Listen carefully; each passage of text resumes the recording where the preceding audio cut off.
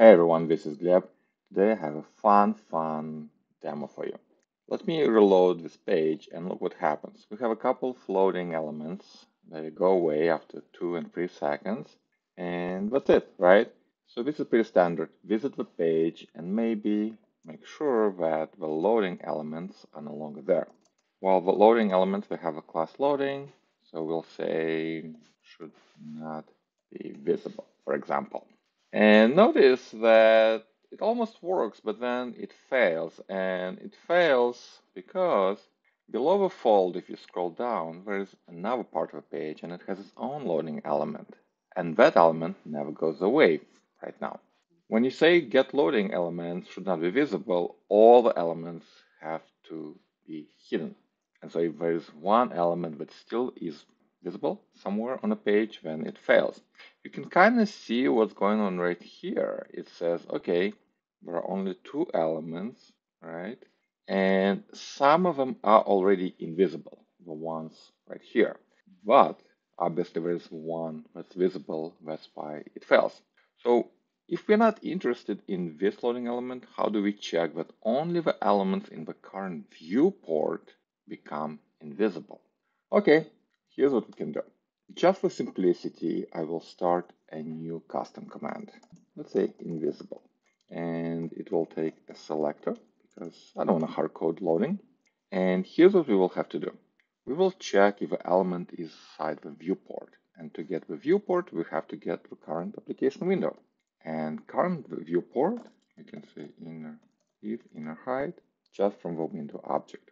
Okay, now we can query by a selector and retry each element. This is a jQuery object with each element. And we can say each. And what do we get? We get the index and the DOM element. And now we can use Cypress utilities. For example, we can say if Cypress DOM is visible, right? And if it's not, we're done. We're done. Right? Cypress already told us that element is invisible. Otherwise, we have to check if element is outside, and let's just do it vertically. We can get from the element, get bounding client rectangle. And it's an object with top, right, left, bottom, right here.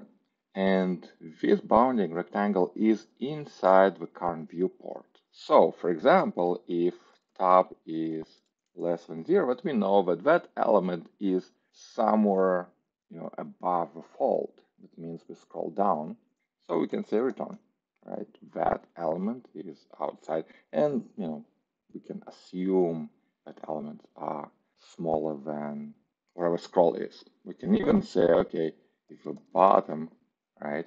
So if the bottom side of a rectangle is above the fold, then we're done. If top is more than inner height, that means that element, the top of it, is still below the fold. We haven't scrolled there yet, so we can return. Right? And what else? Right? Otherwise, that element is still there. Right? It still is visible in the current viewport, so we'll just throw a new error and we'll say still visible. Okay? For example. So let's use this on our page. We'll say sci and we'll give it loading. So visible, then one goes away, and then it's passing, right? Because all the elements that are loading inside the current viewport became invisible, and we don't care about this element.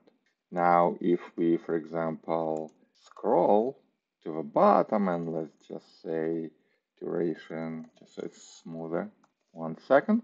So after the loading goes away, try to scroll to 2 seconds. I think it has to be a parent command. Okay, so in this case, what will happen to the loading elements in that viewport? Well, now it actually times out because the current element is still there.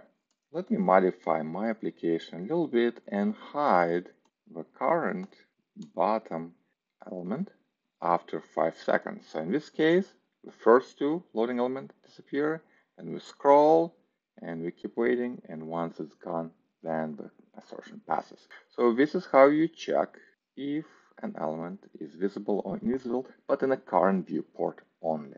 For more, read my blog post that will be linked in the description of this video.